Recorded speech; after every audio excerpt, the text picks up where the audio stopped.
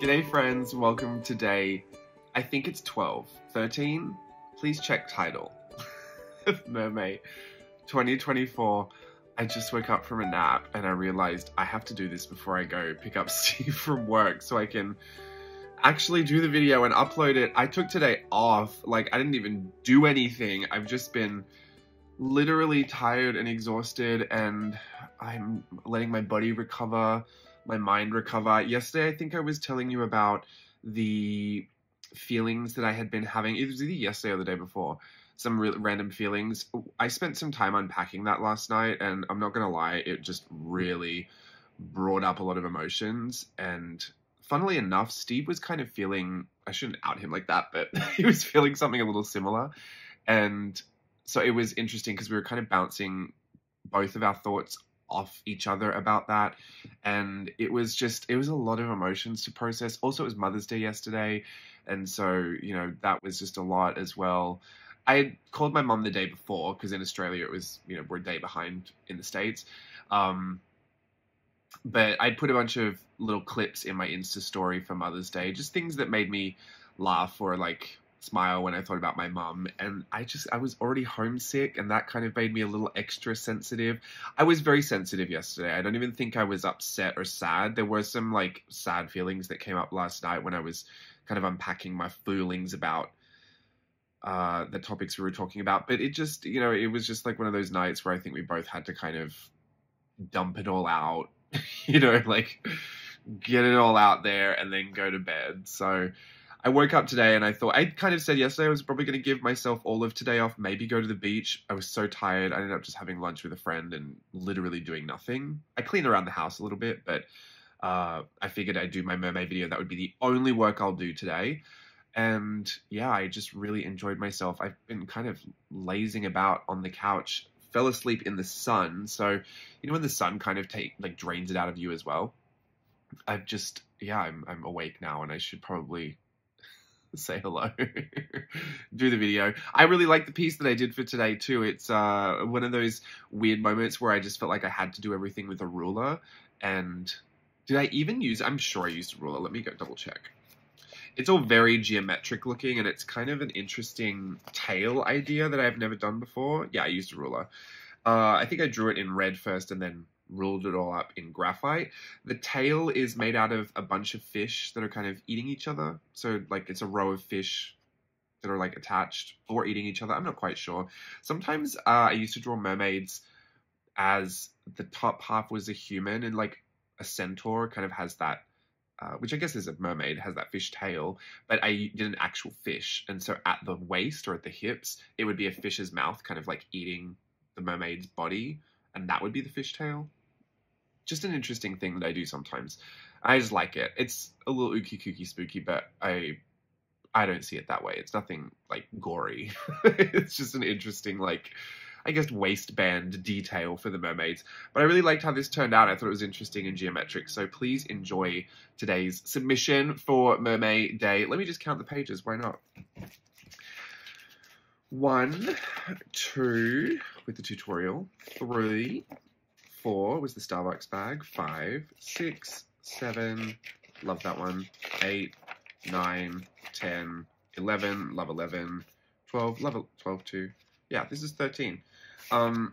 The other page, because you won't have seen this, but if you look up in the screen right now, I have some stuff on the other side. I actually took a selfie and did myself as a mermaid.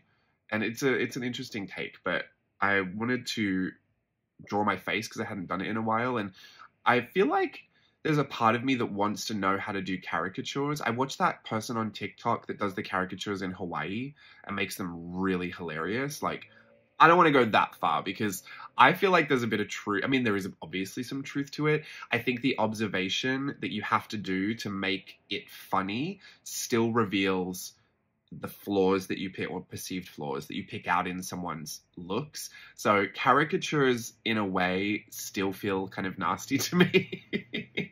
I think I'd be fine with the humor of it all, but I don't feel comfortable caricaturing anybody else. But I think there's a lot that I could learn from understanding how people do caricatures and pulling out defining features in people's faces and being able to draw likenesses better without actually having to draw someone's legit proportions.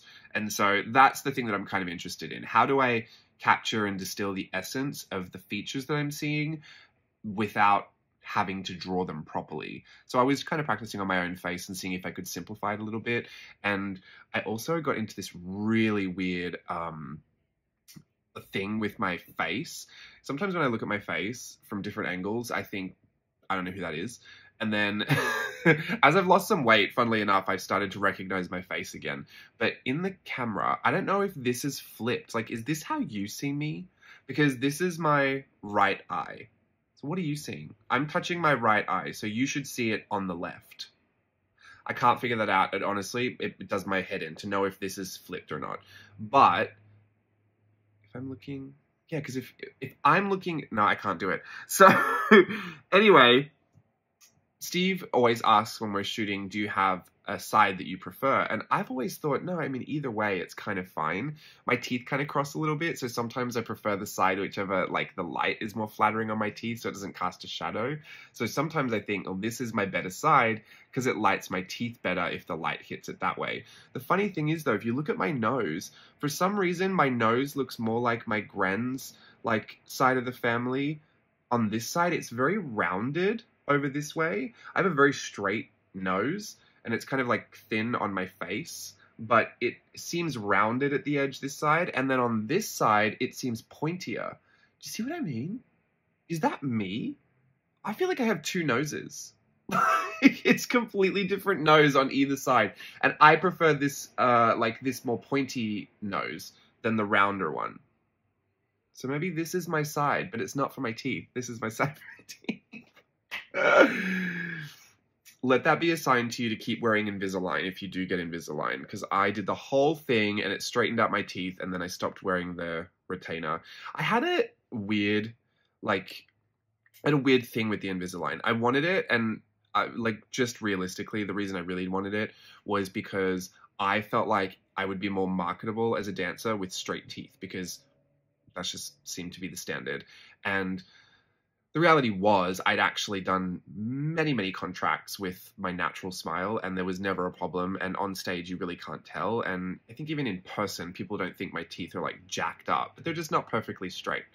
And at that time, I think that like these teeth in here were kind of collapsing inwards a little bit. So my bite was getting a little narrower, and it didn't cause me any problems, but I think just aesthetically, I wanted to have straight teeth. And then I did the Invisalign for 1.5 years, I want to say, and that straightened out all my teeth. It was kind of minor. And then I came here and they gave me the aligner to wear the retainer. And I said, can I just have the bar that they put in so that it doesn't shift? And they were like, no, we don't do those. They're a nightmare to clean, and we don't trust that people clean them properly. So just have to wear your retainer. And the problem was they gave me the Invisalign one, which kind of broke after 2 months. And then they said, well, just come back and get another one if you need another one, and we'll give you another one. And I was like, I'm not paying $200 every month or however much it was to keep this retainer. Like, can I have a long form one or whatever? Didn't even bother with it because I thought, whatever, I'll get around to it. And then never really got around to it. And the teeth really slowly over time started shifting back to where they were. My smile is wider than it was before, but the teeth here just kind of crossed back to default. It's an interesting thing. It's like your body has a memory for where those teeth were, and it's like its default position, and that it just is naturally going to travel back there over time. So I don't even know how we got on to talk. Oh, sides of my face that I prefer. This side or that side? I guess, yeah, this side. But the teeth don't bother me anymore. And my mum always had a bit of an issue with it because she said that my teeth had character before, which I don't think is what many people want to hear when you describe someone's teeth. But truly, I mean, that was my smile. That was what my smile looked like. And it kind of made me a little sad to think that my mum preferred my old smile. And Steve was like, you can't just make your teeth go back to the way they were because your mum didn't like your new teeth. And I was like, she didn't not like them, but she was like, that's you. That's your real smile. Like, that's you. And I don't know, it just made me feel it made me feel like I could accept my teeth a little more, knowing that that was my natural smile. And there really wasn't much wrong with that. Like, it didn't really stop me from working before. It wasn't something that wasn't marketable. I've played many a character with that smile and it was all fine. So I don't know why I got in my head about it. I think sometimes when you're in industries where you have to concentrate on your presentation, your marketability, your look, you just start to overanalyze everything, and you start to try and homogenize your face to match, or your body or your look or your presentation to look like everybody else that is being hired, so that you can be hired alongside them. But I think now, especially watching trends like with the Kardashians and stuff, and the bodies and the injectables and the implants and everything and all the things, like, I mean, I love an aesthetic choice, you know what I mean? Like, I'm not against plastic surgery or anything. You've seen my fashion illustrations, you know I love to stylize the fashion, figure, form, female form, whatever. I don't mind. I think everyone should do whatever they want to do. Not my business. But I do think there's an interesting shift away from the standards that once were, and they're shifting into something different. We always kind of go back to that skinny cycle every now and again. But even in people's faces, so much, it's so common, and you can get filler and Botox on a lunch break now, and you know, people do it to varying degrees of success, and people want different looks out of it. I'm a bit more like, I think you should either have it done where it's so subtle you don't even really notice, or go the whole way, like look like a lion. You know what I mean? Just do the whole face. I just don't think there should be any in between. I think at some point, you know, we'll start to, and I've seen this in fashion photography and in models that are getting cast. It used to be kind of like a thing where you would get these models, like, what's her name? Georgia Jagger, Mick Jagger's daughter, the one with the gap in the teeth. You know, you would start to take these very unique characteristics of people's look, and people would make those marketable. And then people start to accept that, you know, all different types of features can be beautiful. And I think over time, once we've, you know, seen such a saturation of everyone's faces looking very similar, like there's almost no television show you can put on now without seeing lots of lip filler and lots of Botox. I mean, any reality show, that's just all you're going to see. And it's quite a homogenous look. And I think people's eyes will start to shift towards, you know, we've accepted that that's pretty, and that's, you know, Instagram face or whatever you call it. I think we'll start to have an appreciation for more natural features, just because it will look different. You know, we all used to have much more different looking faces, and now a lot of people, you know, they call it, what's it, like not Elizabethan, Victorian face? Something, there's like certain actors that you just can't put into a period drama because their face doesn't look like it belongs there. There's something about their look that is too modern. I think all of that stuff is very, like, it shifts over time. And I myself have started looking at people who have very natural features, like, you know, striking noses, or a lot of times, like, people also, I was talking to Stella, we were talking to Stella about nose jobs, and she was saying that, like, there's not just character to having certain noses, but a lot of people's heritage is in, you know, some of the structure of their noses and their face. And sometimes you could actually be taking out something that is even cultural, you know what I mean? That's what she was saying, and I thought it was really interesting. And so all of those things, I think, help us to accept the less than perfect features we might have in our faces. And as someone who draws, you know, my own face from time to time, I do get quite up close and personal with it. I put on makeup for when I perform, and I look at my face all the time in these videos when I'm filming. Obviously, it looks like I don't care too much today, but I do look, and I've always been one to look at my face. And for the most part, I'm very happy with my appearance. I don't have hang-ups about what I look like. You know, I think I just look like a normal man, but I definitely found much more of an appreciation for my natural smile. Ironically, after trying to straighten it and then it going back to normal. But yeah, my nose, this is a new thing for me. I see, I hope you're seeing what I'm seeing. They call it Kiki and Booba. There's that thing, that test, where you can look at something and you can say whether it's Kiki or Booba.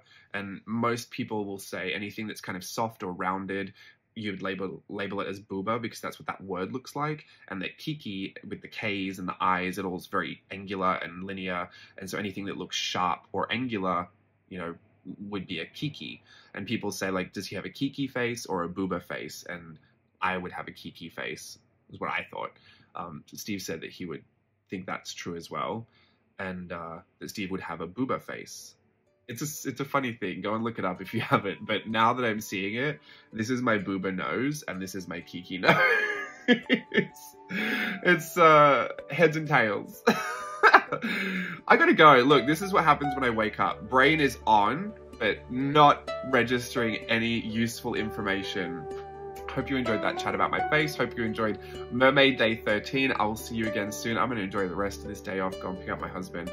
Have a lovely night. See you tomorrow. Goodbye.